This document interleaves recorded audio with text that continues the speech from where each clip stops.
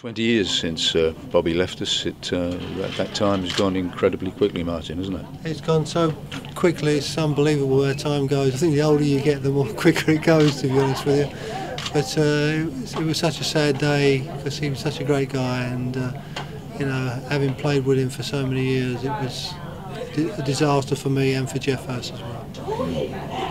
You're from Dagenham. I think Bobby's from Barking, so you grew up in the same area. When was the first time that your paths crossed as players? Well, I was born in Plaistow and moved to Dagenham when I was 4. But I came here when I was 15, and Bobby was maybe 2 or 3 years older than that, so he was here, I suppose. But all it was for me, I was just trying to get to stay at the club. And when I was 17, it was done. But then, obviously, Bobby, I think there was then getting into the first team as well and playing for the first team. So I wasn't really, that close to him at that stage. It's only when I kind of got into the reserves and then made my debut in the first team that he became the man that I really enjoyed playing with. Was he of any help to you when you broke into the first team? Obviously, he was in the first team before you. Did he give you any help and advice, that kind of thing? Well, you knew that always that Bobby would be backing you. I played left-sided midfield on my debut, and Bobby was playing behind me at left half.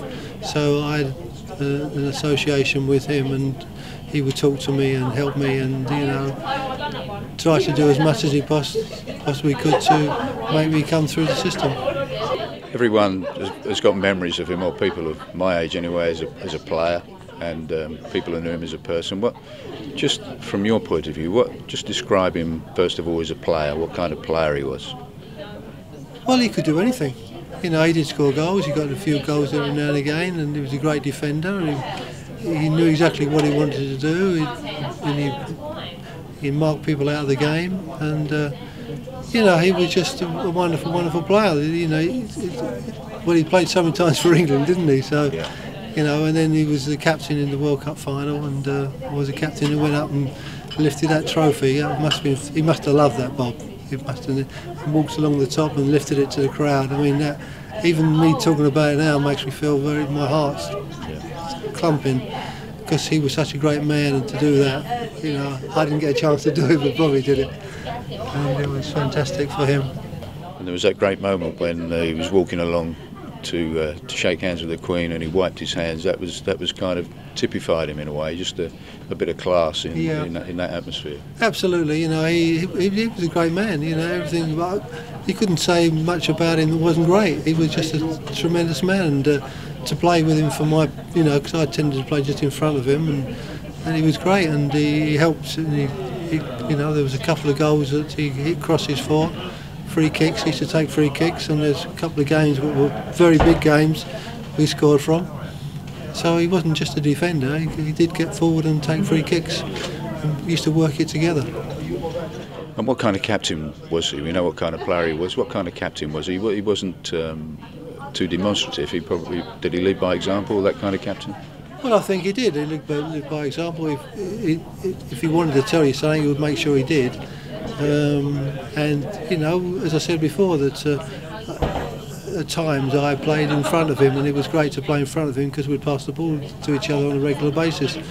And although he didn't get forward that much, he did score the odd goal now and again. And as I said before, that some of his crosses were perfect for people like Geoff Hurst and myself to get on the end of.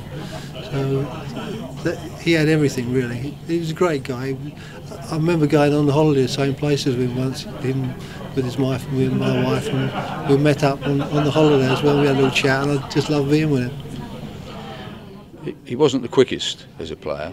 How would he cope with the game now, which is obviously more physical, quicker? How do you think he'd cope now? Well, I wouldn't say he wasn't the quickest, but he could read the game. He could read the game perfectly, and that was what he was there for. If the ball was coming up fast, or someone was making a run beyond him, he would make sure they were marked, or the ball was collected, or obviously he can't do everything, but he would just read the way the ball was going to come, and he would stay in that space. Well, if you look at if I'm right in saying, Geoff Hurst's last goal in the World Cup final, he hit a great ball up from the back Yeah. to Jeff, and Jeff went on and lashed it, and it went in the back of the net. So Bobby obviously played that ball from the back. So you know, he was just great at anything. You couldn't really criticise him at anything at all. Do you remember any particular games, outstanding games, where you think Bobby was just fantastic game? I mean, obviously the World Cup final is the one everyone remembers, but maybe a West Ham game where he was particularly outstanding. Well, I suppose the year before when we won the Cup. Yeah. It wasn't a Cup Winners' Cup, it was a Europe Cup, wasn't it? I don't know what it was called European actually. Cup Winners' Cup. I think it's Yeah. called, yeah. And we played at Wembley against 1816 Munich. Yeah. And the first goal, I think, was a free kick. Once again, he took a free kick, and I went up there to see if I can get on the end of it, and it came across, and I didn't really get on the end of it. It kind of hit me and ran to Alan Seeley, and Alan Seeley knocked it in. So, and also there was another time when we were playing, I think it was the Germans as well. He took the free kick, almost exactly the same place, and knocked it in, and Jeff got on the end of it and scored.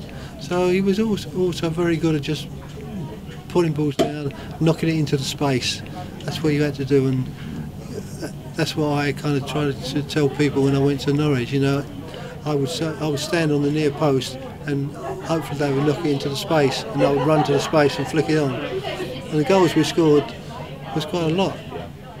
And it's 20 years ago, but he'd be a hero forever for the West Ham fans, and he'll never be forgotten. And if you go to Wembley, and there's a statue of him there, and there's a statue just down the road from here, so he'll never be forgotten. No, we'll never ever be forgotten as long as life goes on and the World Cup goes on. Are England ever going to win the World Cup again? I'm not so sure. Because there aren't any Bobby Moores around, really. Because he was such a wonderful man on and off the pitch. And, you know, it was fantastic to play with him, fantastic to be with him. And it was just a marvellous man.